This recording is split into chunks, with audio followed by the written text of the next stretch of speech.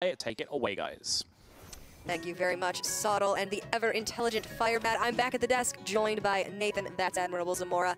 It has been a fantastic day of play so far, and we are about to get underway with our second semi-final match, Neobility versus SilentStorm. It is an all-out Canadian grudge match, Admirable. Yes, and between two fantastic players at that note. SilentStorm re-emerging onto the scene this year has been just a pleasure to watch. When he won the Legendary Series for ESL, that was such a big breakout performance from him, and I think he's even improved a lot since that point. If his point total didn't tell you otherwise, his play certainly can. And for Neobility, this was Frodan's pick to win the whole thing, and just what a season this guy's had. It almost seems like Neobility fell into the top 8 in points rather than actually had it set as a goal for him, if that's any idea about how much this guy plays Hearthstone. He just did what he's always done and kept doing it, as well as he's always done it. And you can see here 67 points from ladder finishes. He does have 10 points from majors, some open cups in there, and then 5 points from championships. He did, I believe, get a top 16 finish earlier this year in the Hearthstone Championship Tour. So really just an impressive run from him. And then here is SilentStorm, even more ladder points from SilentStorm. If that is, even possible with how much Neobility plays the game, SilentStorm plays just as much and just as well. A few open cups thrown in there, and then 5 points from championships, but no majors for SilentStorm. Admirable, do you think that could potentially hurt him in any way? Well, SilentStorm has always kind of seemed like the character who can get a little bit nervous when it comes to the big stage, when there's a lot at stake. And you'll notice that just from his tournaments and championships in general, his points are vast majority coming from ladder experiences, which is a very different environment from playing in a tournament like this one. So I think his performance that we saw was really spot on. I think there's a couple situations versus Frozen where the warrior game could have been played a little bit more tightly, but for the most part he was playing the game plan as it needed to be, which was actually apply a lot of pressure to Frozen once he didn't have the heal, and that meant Ankh couldn't be coupled with Circle of Healing and then the hero power to wipe out Twin Emperor Thaurissan. But overall, his play has just been fantastic, and playing against Neobility, this isn't a crazy lineup that's taking place. He should have a lot of practice versus this, and so I'm anticipating some incredibly high-level play where I think just a few key cards here and there are really going to change things. Yeah, I mean, with the amount of knowledge that he showed about Frozen's lineup, which is one of the most unusual lineups we've ever seen, he definitely has the experience to combat a more typical lineup. And here we actually see some footage from the Toronto Fireside where both of these guys are playing from. As you can see, Frodan and TJ in the background looking as dapper as ever. And soon, I assume, that will be replaced with us. I can only hope we look half as fly. For a white guy? That's where I'm going to go with that one. But yeah, both of these guys playing from Toronto. So 3 of the 8 total representatives were playing at the Toronto location. And the fact that 2 of them are through to the semifinals, sad to see one of them go in this match. But at the end of the day, this tournament is about who triumphs.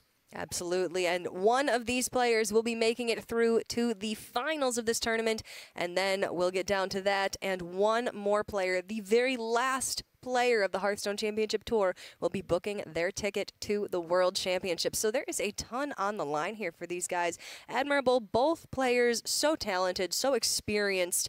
What would it mean for Neobility and SilentStorm to be able to make it to BlizzCon? Well, that's one of the big stamps on a player's resume is the World Championship. It is the pinnacle of Hearthstone competition. It's what they've worked all season to get to this point for.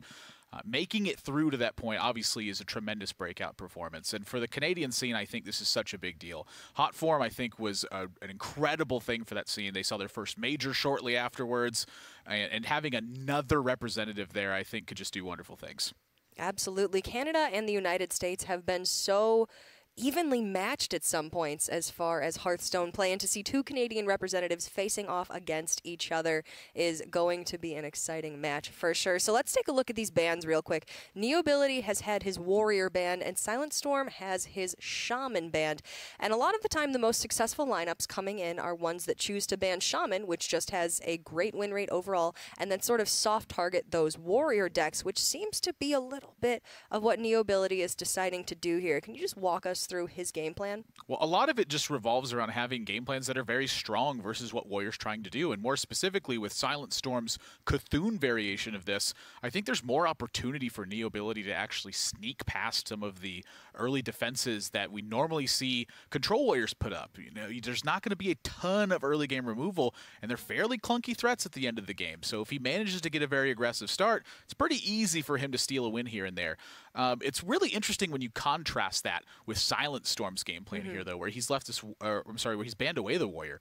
I feel like the Cthulhu variations of Warrior tend to be pretty strong in those matchups, but I don't feel like his Warlock deck is really wanting to play that matchup at all. I mean, you're looking at a ton of removal in combination with Brawl. I feel like that's just an area he needs to avoid. And then also, if you are very versed in the Control Warrior matchups, there are some points and some opportunities where you can really pressure Cthulhu decks and take advantage of some of the minions they rely on in order to get Cthulhu activators. So I think this is kind of an interesting take on what is an otherwise pretty close to a mirror match. Yeah, it's definitely very close. We see, obviously, the Warrior from SilentStorm and then the Shaman for Neobility, but without bans, they would have had very nearly identical lineups. Neobility also with the Hunter and SilentStorm with the Warlock. But the Zoo deck and the Hunter deck tend to do somewhat similar things. They like to gain early board pressure and then spiral the game out of control from there. So going to be really interesting to see how these two lineups match up against each other. We've got similar lineups. We've got two players from the same region, two players with such high skill who practiced with each other, who are playing in the same location. It is just going to be fantastic, admirable. I can't wait for it. It's kind of one of those bittersweet victories. When I was growing up playing cards, there was a ton of people that I practiced with and oftentimes had to face in tournaments, sometimes in later stages. And you're happy to see one of the two of you win, but somewhere deep down inside, you knew that you wanted to win yourself. But here we go. Game number one's getting underway. SilentStorm going to be on that Zoo Warlock, and Neobility coming first with Shaman. And this is one that can get a little bit awkward for the Zoo at times. We saw in the last series where BB Gun was able to pick up a Wrath of Air Totem on a very timely turn for AoE, and that just cracked the game wide open. Yeah, that area of effect removal from the Shaman is really making this matchup much more even, whereas before, if it was the aggressive Shaman versus the Zoo and the Zoo just gets an explosive start, a lot of the time the Shaman simply can't race. So now that it's a more mid-range build, you have Maelstrom Portal and usually 2 copies of Lightning Storm, it's a much better matchup for the Shaman. Yeah, 2 copies of Lightning Storm indeed for Neobility, as well as those 2 Maelstrom Portals like you mentioned. Spirit Claws also can tend to do kind of a number in this deck. Now, Neobility has a much bigger privilege here where he's just got the double Totem Golem opener, which is one of the strongest starts that you can have. It contests Malkazar's Imp, it's going to contest Flame Imp, and it does all these things favorably. I think the one big thing to look out for in this matchup is if SilentStorm can find an opportunity to take a big risk and try to get ahead on board. I'm thinking somewhere in the neighborhood of Silverware Golem. Maybe he can get a board down to a reasonable size and try to rely on Darkshire Cancelman to deliver massive damage. Or maybe he can just get a little bit tricky and find a favorable spot for Crazed Alchemist. But outside of that, it's not a very subtle strategy for him. Yeah, Crazed Alchemist versus the mid-range Shaman matchup is probably where this card shines best. It is essentially a 2-mana kill a totem, and it has 2/2 worth of stats, so it's really good. It's also very flexible when combined with, we saw it with Direwolf Alpha earlier today to boost one of the Zoo Warlock's minions, so it's definitely a very flexible card, very nice in this matchup. And we've seen some Soulfire into Silverware Golems that have also been working out very well for the Zoo Warlocks so far. Yeah, unfortunately not for Noblord in the last series, but it's always a fantastic sight to see. Kind of touching on the Cruel Alchemist a little bit, its intended focus is to wipe out Doomsayer in troublesome situations. But when the time comes and that card's not available, there are still plenty of options for Crazed Alchemist. It's just all around a fairly solid tech card. Absolutely. We've been seeing it more and more, and this is definitely one of the matchups where it will be most applicable. So going into turn number 2, SilentStorm, obviously at a disadvantage with the Totem Golem on the board, needs to find some way to remove it while still pressuring by himself. Unfortunately for him, Neobility is overloaded next turn, so he does not have anything as of now that he will be able to play. An interesting thing to note about that is prior to this, Shamans were very easy to coin into Totem Golem and then follow up with a Rockbiter weapon. And since Rockbiter weapon has changed to 2 mana, that's no longer a possibility. So defending this Totem Golem is limited strictly to Lightning Bolt on that turn from Neobility. Outside of that, this Flame Imp is going to ensure that it can take it out, but that's just the beginning of it for SilentStorm. There's still plenty of action in Neobility's hand and a recently added Spirit Claws. So my question kind of is, where does SilentStorm actually turn the corner and get aggressive in this matchup? Because when you're limited by the AoE and you're having to fight against this strong of an opener, it can be really tough. It's definitely going to be very difficult. While the new discard mechanics have given the Warlock a way to sort of keep up the hand size to be able to put persistent pressure on their opponent, if they don't get those discard mechanics, then cards like Malchezaar's Imp are just a 1-mana 1/3, whereas they used to be a Sea Giant in many cases, which was just much better for pressure, obviously, a much larger minion. So in this case, you're going for a larger hand size, but if you don't have that, then a lot of the time you're going to be stuck with some smaller minions that might not get you as far. Yeah, and this play right here I love from SilentStorm. He kind of recognizes that Power Overwhelming isn't going to get a ton of value this game. It is a very valuable card in this matchup, mostly for trading over Thing from Below or just delivering burst damage. But in this spot, this Flame Imp and the Dark Peddler are worth a ton. And Neobility, without this Feral Spirit draw, actually might have been in a bit of trouble in this spot. Now, this does set him up for the Totem Golem next turn and kind of bringing his open all together at this point. But SilentStorm, with a freshly picked up Knife Juggler, suddenly has options to even work around that. So this will chew into his board a bit, but this next turn or two is really going to decide where SilentStorm sits in this game.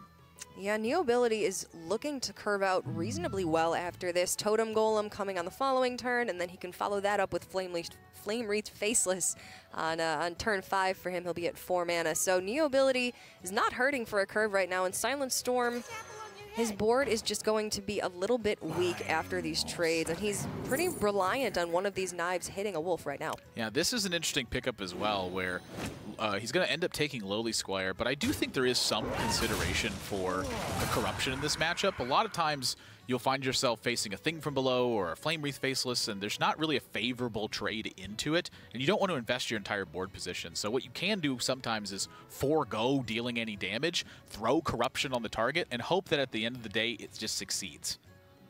Absolutely, and of course we know that Neobility has that Flame Wreath Faceless in hand. The corruption would have been pretty nice, but in this case, SilentStorm just believes that Lowly Squire is going to be better.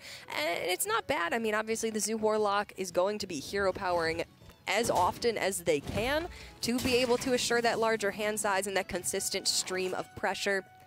And SilentStorm picks up that Crazed Alchemist, could actually help him get a nice clear on the Totem Golem with a favorable Knife Juggle. This is an interesting spot here, where SilentStorm definitely needs to begin considering what his card economy looks like. And Life Tap is certainly on the menu this turn. I mean, he took the Lowly Squire, sort of anticipation of using hero powers. So in this particular spot, how much can he really get by with this? You know, maybe the fact that Neobility just took 2 damage there to set up a kill on the Knife Juggler says to SilentStorm that he can start making a push here. And if that's the case, I'm kind of eyeing the Crazed Alchemist to maybe protect the Knife Juggler from getting hit by the Spirit Claws again and just push damage. This is a really crazy spot where there's a ton of stuff SilentStorm could do, even though he's pretty limited on options. Yeah, I see where you're going with that. And at the same time, I mean, obviously you want your Knife Juggler to be around as long as possible. Even with a 2/2 stat line, it's still an incredible resource to have on board. And I think with the pickup of that second Knife Juggler, SilentStorm is actually going to double trade. Okay, I'm curious how he manages to come back onto board after this. Well, his concern was clearly the Totem Golem wiping out the second Knife Juggler here. And I'm not sure he spotted the Crazed Alchemist onto it, but wow, that is... Okay, well, just halt the presses right there. That is an enormous draw for SilentStorm right now.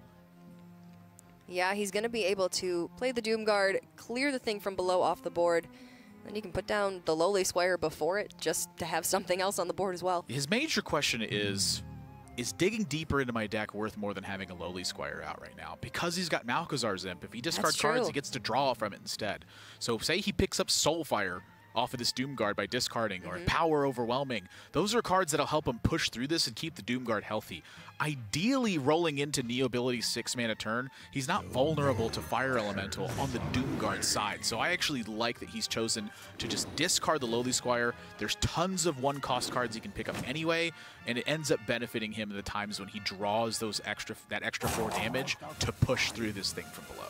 Yeah, this is fantastic. It is going to leave him vulnerable to area of effect damage, Lightning Storm in particular, but I feel like if you have any chance of winning this matchup, you just really can't play around it in a lot of cases. Yeah, this certainly isn't one of them. At this point, SilentStorm has to throw caution to the wind and hope that the area of effect damage isn't there, which it's not. And so when he sees this Fire Elemental, this is sort of a glimpse of hope for SilentStorm at this point, where now certainly he's going to be pushing damage, and is this enough to get the job done? Oh, it's looking like it's getting even better. That Soulfire can discard Silverware Golem, and depending on where this knife goes, he might want to clear out the Fire Elemental, but honestly, it looks like that's going into a Voidwalker. I think it's time for face. I think you do hit the Fire Elemental when you juggle it here, and when you don't juggle it, you certainly consider what it looks like if you just decide to push.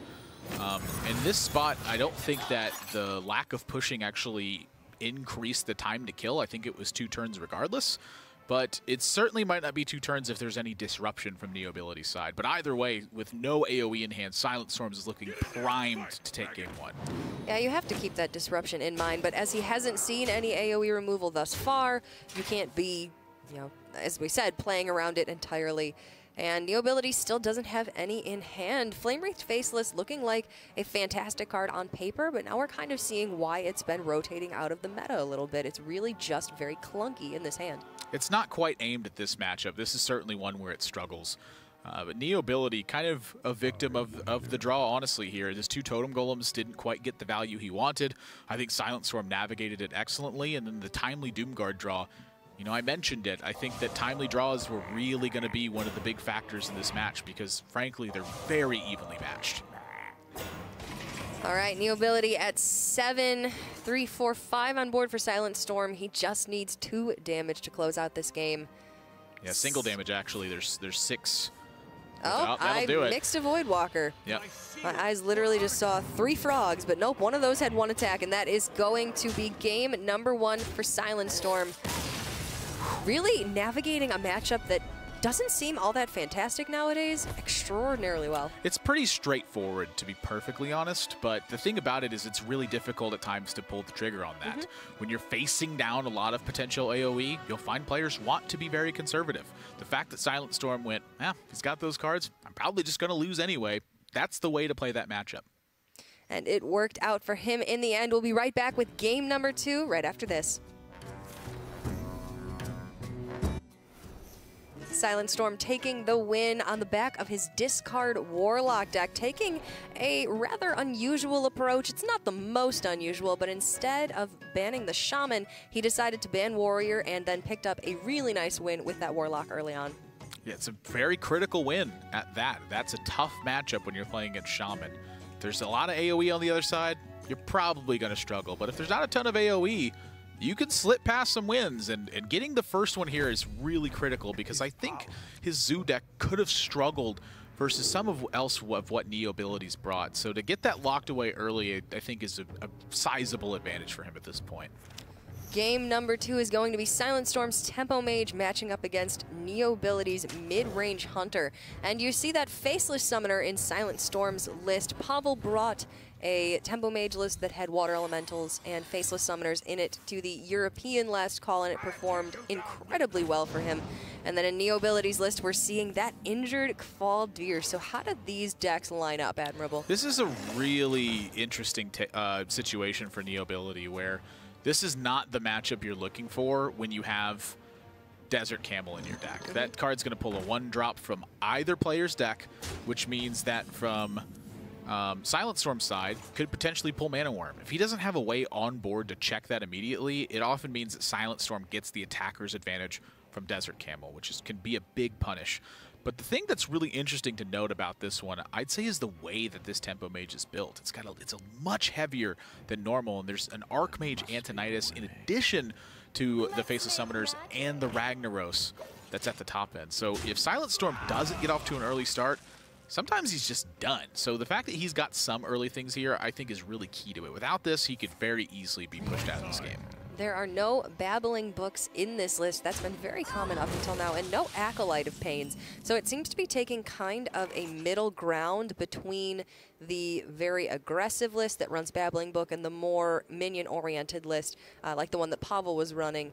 So how do you think that this matches up? I mean, he really would rather have, I think, that removal in this case.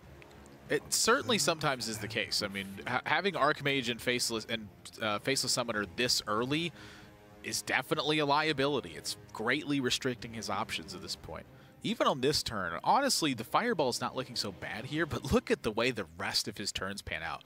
The coin is pretty critical when you're playing this many endgame drops. A lot of times you just have one of them and you have to accelerate to it in any way that you can. But in this particular situation, definitely doesn't want to play the Flame Waker, I don't think. It's pretty vulnerable on board. If he doesn't kill the Leokk, it's wiping out his Mana Worm. It's threatening Houndmaster. Everything here spells the Fireball. But this particular hand is how this deck gets punished for it. The Fireball's okay. Obviously, it removes the Leokk, which is a threat that you have to take care of, even if it's not the scariest animal companion. And it bumps that Mana Worm up to 3 attack, which means that it's a priority threat now that Neobility has to take care of. Otherwise, it will trade with more of his minions. So it'll likely draw out some removal, which is not bad, as well as removing the Leokk itself. But you hit the nail on the head. Going into the next couple of turns, SilentStorm has a pretty awkward-looking hand. Yeah, this Eaglehorn Bow is a great pickup for Neobility as well. It allowed him to very cleanly check the Mana Worm without having to expend a kill command or send Infested Wolf out into the fray and hope that it somehow survives through the turn.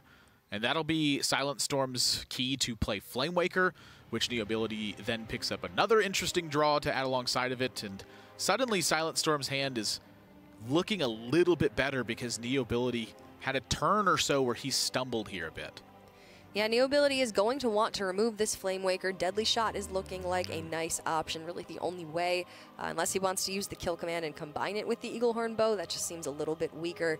It's kind of rare that you get exactly what you want from a Deadly Shot, so I think that's slated for now, but he doesn't have any follow-up after it. So if SilentStorm can pick up something to capitalize on that bit of a misstep from Neobility, he's definitely going to be in a much better position. The only issue with Deadly Shotting here is the top end from SilentStorm. With the addition of Archmage, there's a Ragnaros, and there's Faceless Summoner. It may be a little bit difficult to take care of board states at times, but I think I'm in agreement with you here. Barnes is way too risky.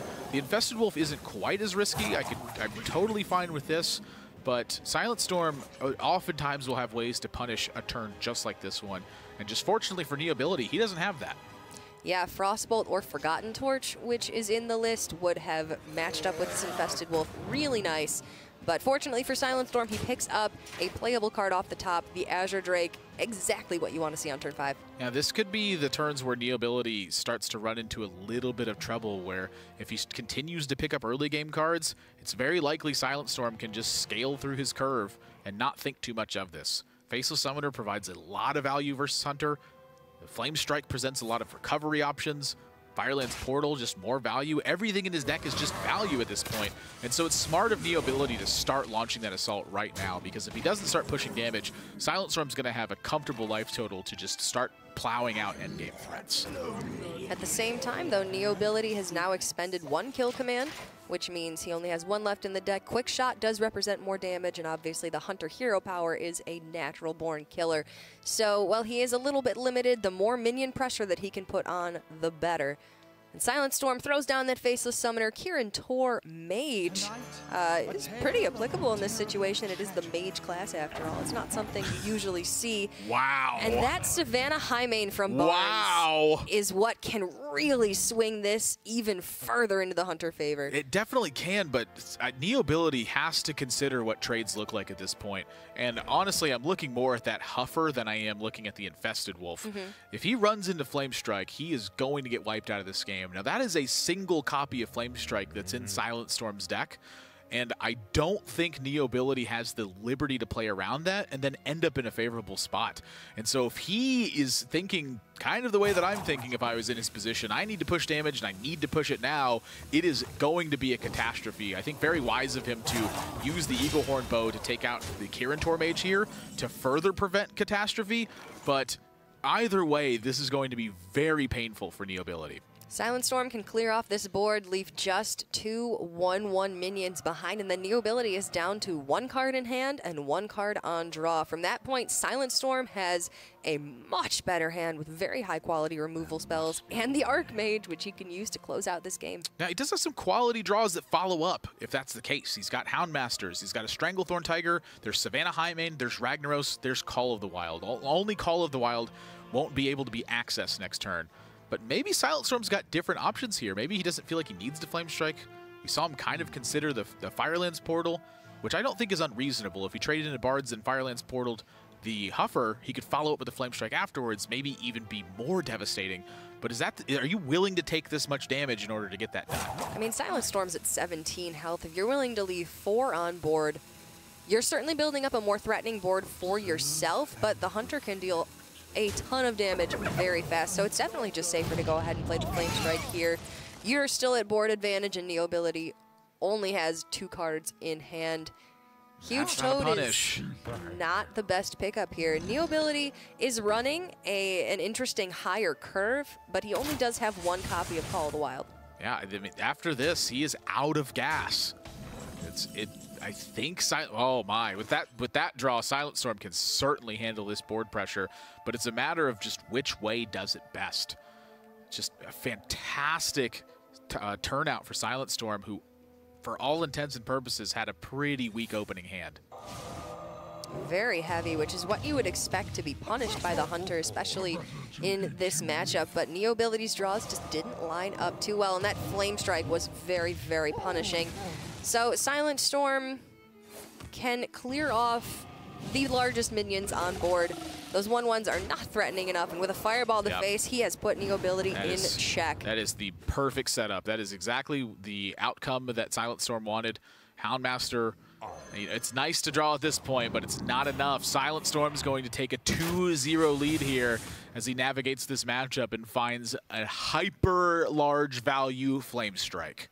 This has just been an incredibly fast match so far, especially with this Tempo Mage. Obviously, it's a quick deck, so is the Warlock, but just navigating so well so far and really, really showing why he deserves to be here. Yeah, Neobility, considering the difference between Frostbolt and other burn spells. Obviously, most of the other burn spells kill him, besides Arcane Missiles, which at this point he's seen both copies. Forgotten Torch won't kill him either. But if it's Firelands Portal or Fireball, he's dead. So if it's one of the other two, and he trades in both minions, he does have some draws that will win him the game afterwards. And the fact that Neobility's even thinking that deeply about this is just speaking volumes for the kinds of players we're watching. So what's more likely for him? That SilentStorm has that Frostbolt or Forgotten Torch and then is able to kill with the Faceless Summoner, and he bets that it's less likely that he has the Frostbolt. Unfortunately for him, SilentStorm does have the Firelands Portal and is able to close out this game. With 1 Fireball having been seen already, it's great that he was taking the time to do that, but SilentStorm just having all of the cards he really needed going into that later game. Yeah, at that point, he's just got to hope that the hand is dead for SilentStorm at that point. That's very difficult. The deck is loaded with burn spells, and the cards that aren't burn spells are typically cards that draw more burn spells. So or minions that make the burn spells cheaper or do more damage.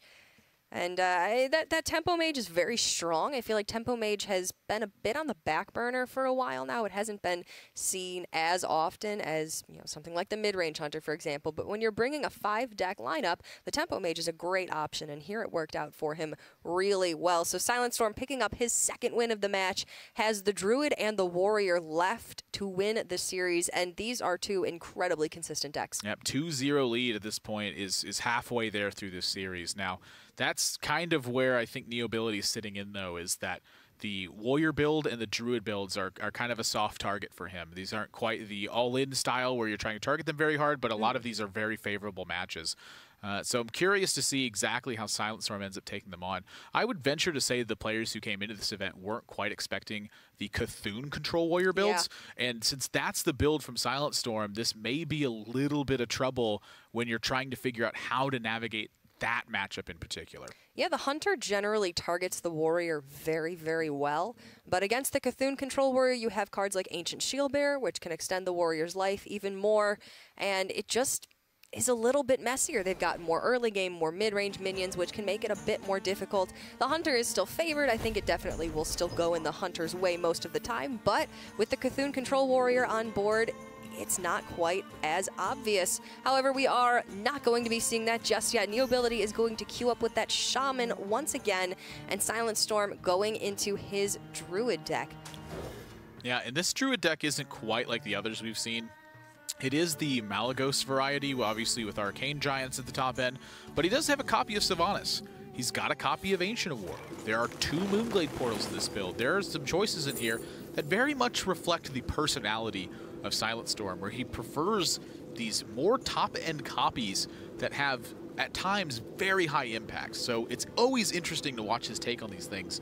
And as we roll into this matchup, Neobility once again has a fantastic Shaman start, but last time we saw this, it didn't get the job done.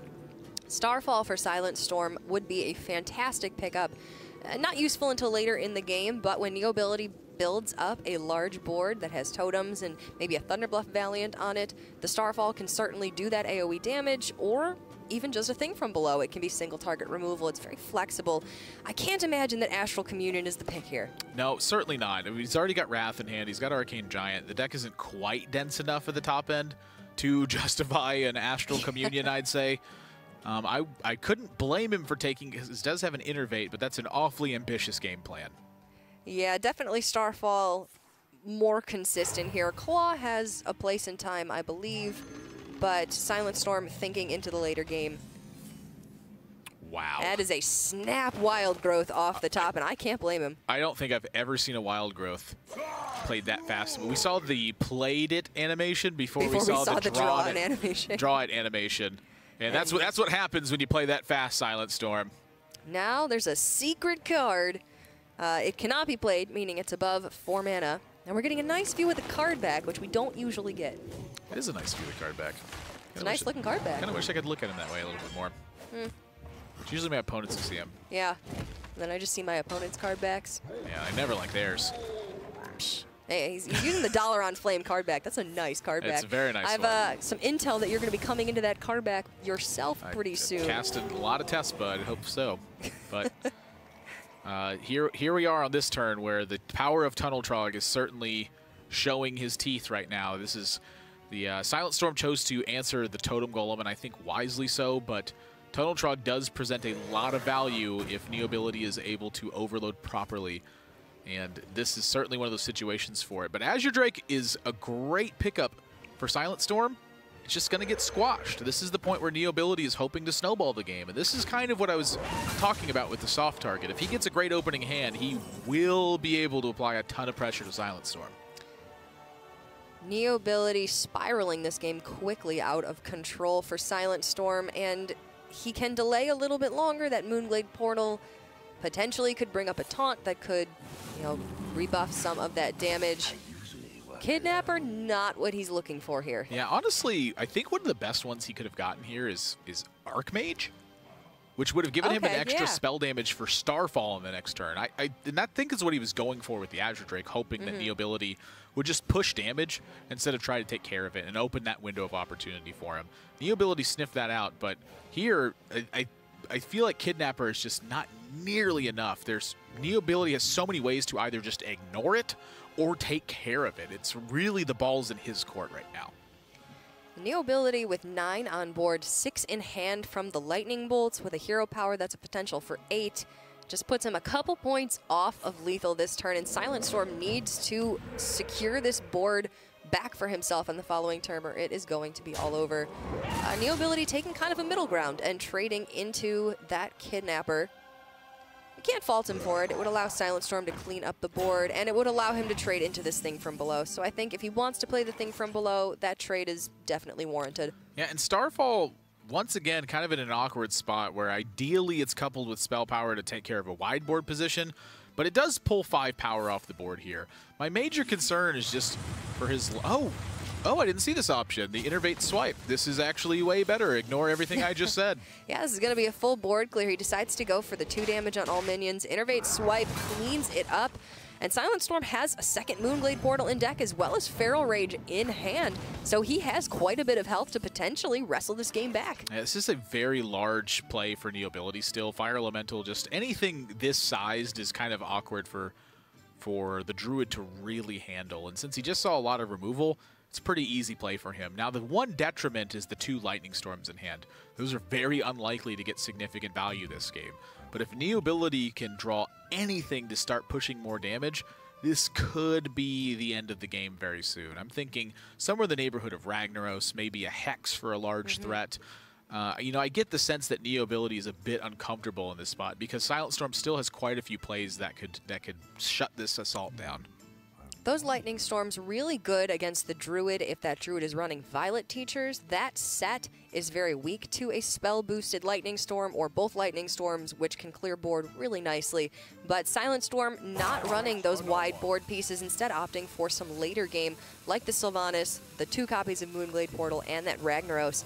So going into these later turns, if he's able to stabilize, it will swing into his favor, especially looking at Neobility's weak hand. Yeah, the 1/1s here is kind of interesting to me. I'm curious what the function of these are, other than maybe top-decking a Wrath or trying to handle a Taunt Totem. But the Arcane Giant here, certainly the threat he wants out and try to start either cleaning up the board or finding some sort of pressure. But I'm not quite sure about the Saplings here. Feels a little bit out of place. You know, almost like... If he drew Malagos, maybe he has a way to actually swing the board back in his favor, but it's looking pretty slim right now. When you're staring at an opponent's hand of 4 cards and you know they're drawing a 5th, yeah, I'm thinking SilentStorm isn't really happy about his position. Yeah, the Sapling's not necessary for SilentStorm to play the Arcane Giant this turn, so I suppose just trying to get a wider board presence, wanting to be able to try and remove what Neobility plays this turn. Unfortunately, they're just going to be cut down really quickly by that Lightning Storm. Yeah, but the Lightning Bolt's here to clean up the Arcane Giant. Is totally fine for Neobility. His #1 goal right now, since he drew Thunderbluff Valiant, is to find an opportunity to unlock that potential. That's going to require him to hero power a couple times and also have a clean board position. So I think that pickup for Neobility is really important in this spot. SilentStorm's going to reload, but it is not the strongest. Mire Keeper and, of course, Moonglade Portal welcomed, but Neobility I still think is in full control right now. I really like that double Lightning Bolt from Neobility. He was on the burn plan before SilentStorm had used Feral Rage and Moonglade Portal to heal, but now that SilentStorm was at a more comfortable life total, Neobility felt like he was going to get more damage from the minion over the long run, and I think that is going to work out pretty well for him. Another excellent look at a card back. And Flame Tongue Totem was played. You can't see it, unfortunately. And Neobility going even further into the defensive play by trading that Fire Elemental into the Mire Keeper. Admirable. Why do you think he did that? At this point, he's just playing a grind game. If he can protect the totems for a single turn, that's going to be an opportunity for Thunderbluff Valiant. And so here, yes, he could have pushed a massive amount of damage. And honestly, that still may have been right. But being able to set up a board position where you are threatening the end of the game is still very powerful. It does force still removal from SilentStorm. This wipes out potential for any heal shenanigans to maybe buy SilentStorm the time he needs, or a Malagos with double Moonfire to sweep it up. But either way, SilentStorm between a rock and a hard place. It's hard to find a situation where he's coming out super far ahead of this one. Well, this turn he can clear the board if he chooses. He decides that that is not going to win him the game, and instead is going to play that Moonglade Portal, clear off the Fire Elemental, run into the Searing Totem, and leave the Flame Tongue on the board. Essentially, this develops the Wind Fury Harpy in exchange for leaving the Flame Tongue on the board. I think this is fantastic for him, actually. And that role is actually really important in this spot, because if Neobility has anything to add to pressure here, the swipe alone isn't going to clean it up. But with the Wind Fury Harpy, he has 2 opportunities to attack with that. And Neobility's not killing that this turn unless he's going to feel an awful lot of gusto with this Lightning Storm somehow. It's SilentStorm is on the verge of actually bringing this game back, and when you look at the draw density, it is very much in SilentStorm's favor. Step number 1 is going to be handling the Thunderbluff Valiant. Good positioning from Neobility. Throws the totem on the opposite side of the Flame Tongue. Would put a taunt totem really nicely there. SilentStorm picks up that Malagos. It's good as far as the body. It can't be easily removed except for Hex.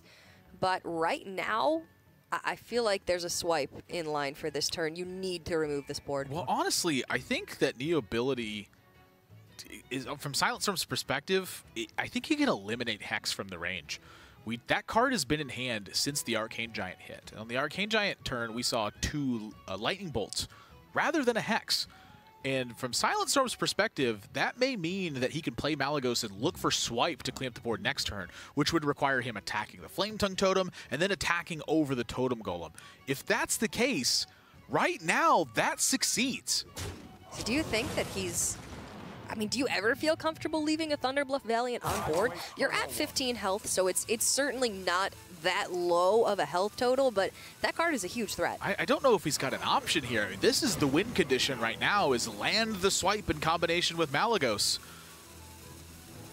SilentStorm deciding if he wants to get a little greedy and run into that Spell Power Totem. Decides to clear the Totem Golem instead. That's a big draw for Neobility right now. Spirit Claws is 3.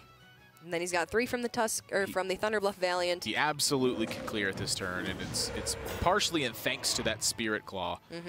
Without it, he would have needed another source of damage this turn. It was 7 sitting on board, and then a maximum of 4 from Lightning Storm. It would have left Malagos at 1. But with that Spirit Claws instead, very able to clear it, and that is a huge check mark for Neobility at this point, because if that Malagos lived, it was bye-bye to the board.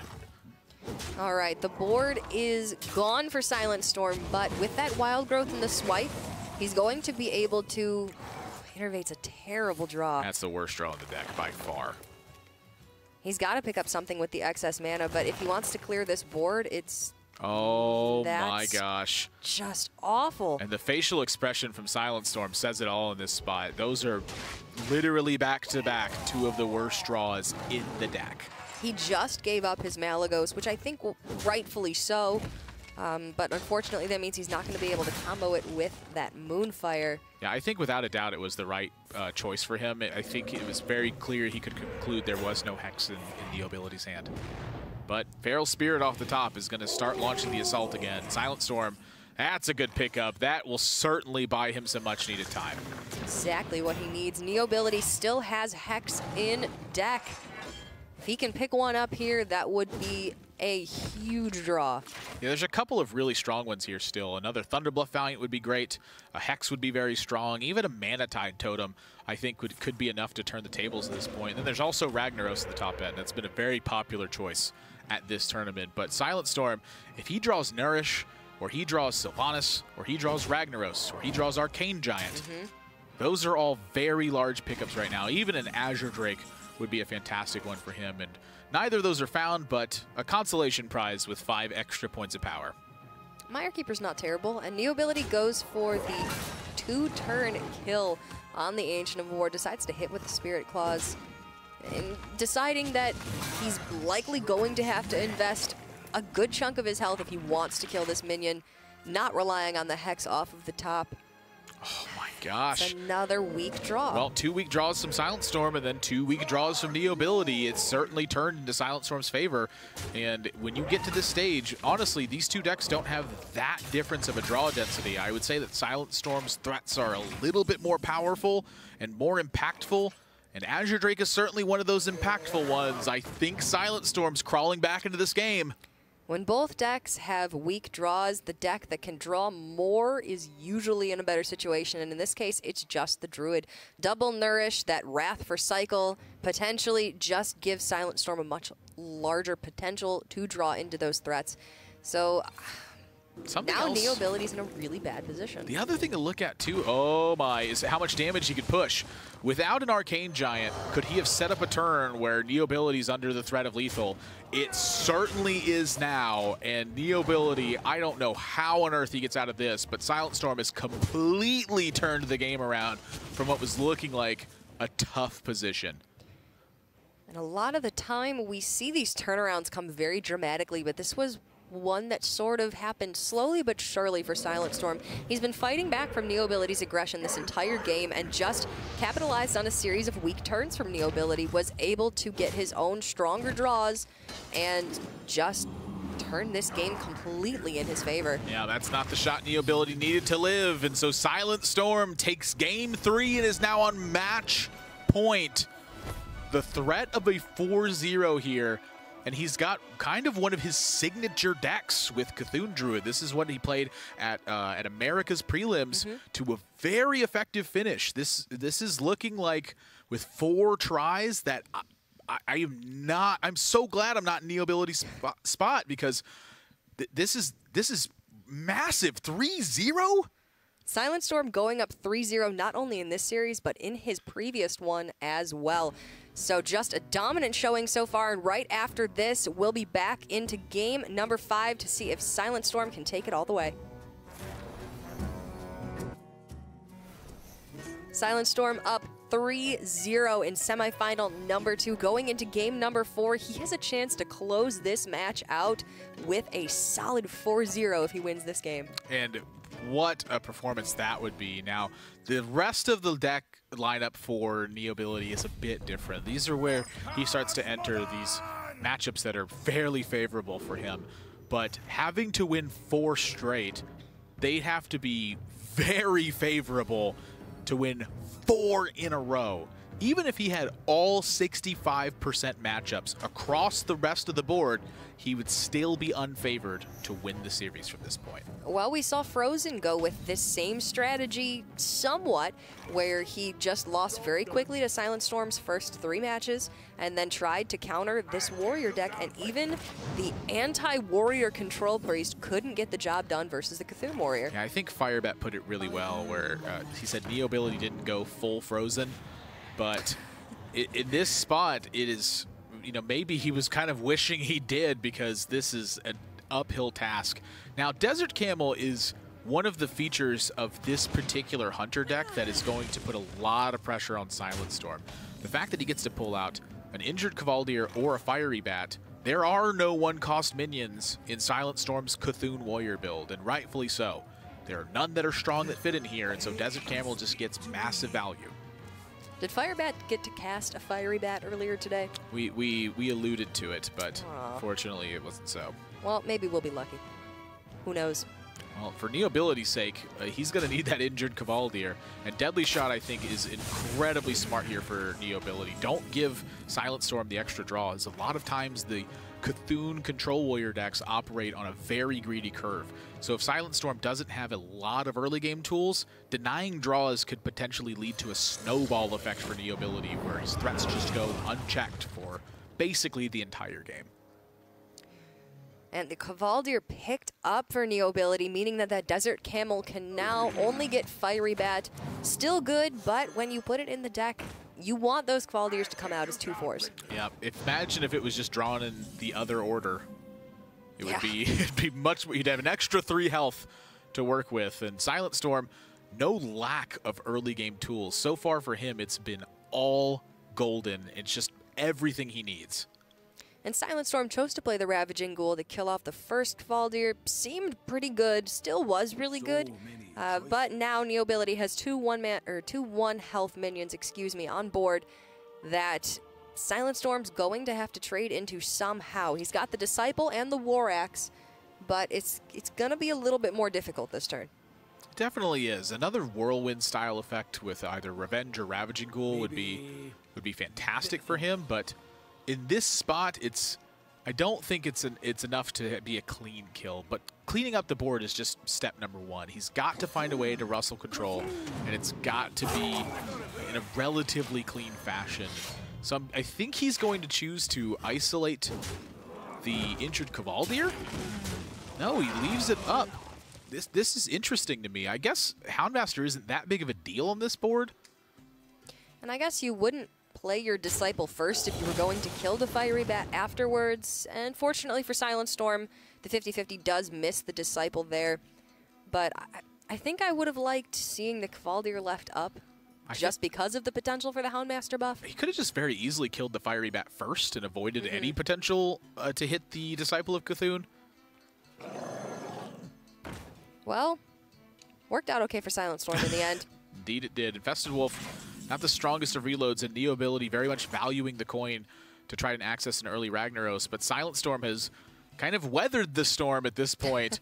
And he's going to be looking to make massive plays. He's got Cthulhu already at 10 power, and when he draws Ancient Shield Bearer and Twin Emperor Veclor, it looks like he's going to be able to take board with the Sylvanas. Sylvanas is a massive threat in this spot since Neobility's one minion always leaves something behind, so there's not a tremendous trade option for him. And honestly, I think SilentStorm just counterattacks in this spot, and that sometimes it's successful.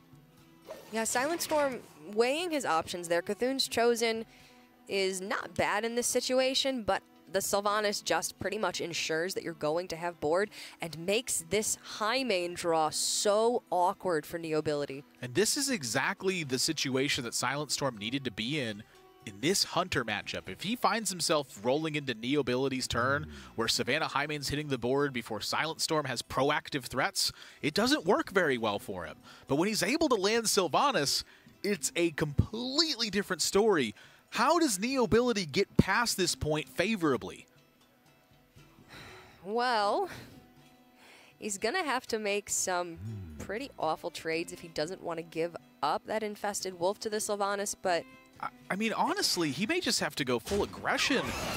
This play shuts that down a lot. Now he's relegated to the Kindly Grandmother, and he's at the mercy of SilentStorm's draw at this point. If SilentStorm picks up some big draws, you're going to see this game come to a fairly quick end.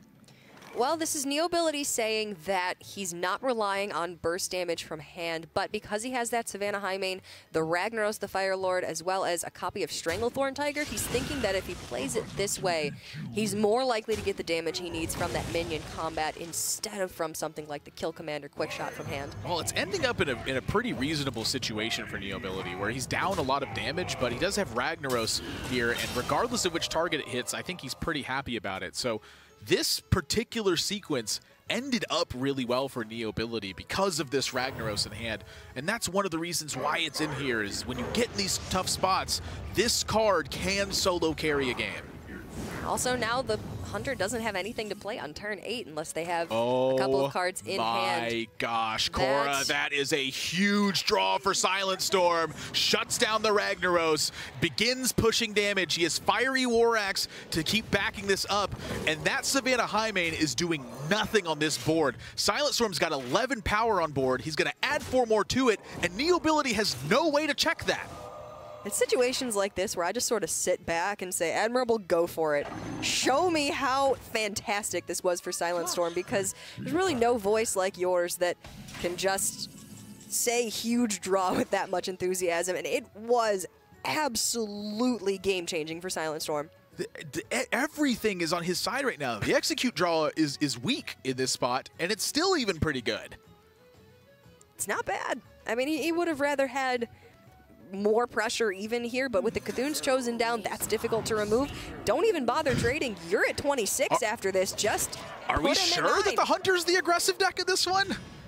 SilentStorm is crushing. So that Sylvanas turn, honestly, was what changed this game, because it made that Savannah Highmane more awkward for Neobility, and then the Ancient Shield Bearer just cleared it right up. Just fantastic series of draws. And I was saying before, the Hunter is so strong in this matchup, but the Cthulhu Warrior with that extra bit of armor and that minion pressure can just swing the game around, and SilentStorm with a 4-0 victory over Neobility.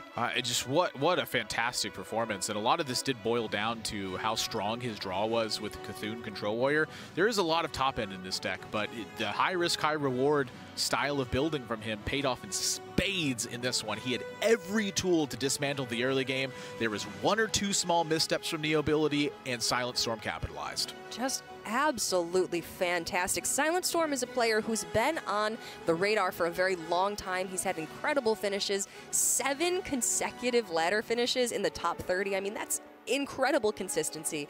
And now he is going to the finals with the potential to be the last player making it to the World Championships. Just what a stamp on his resume that would be. A player with a storied career of consistency. You can't ask for much more than a finalist representative than SilentStorm.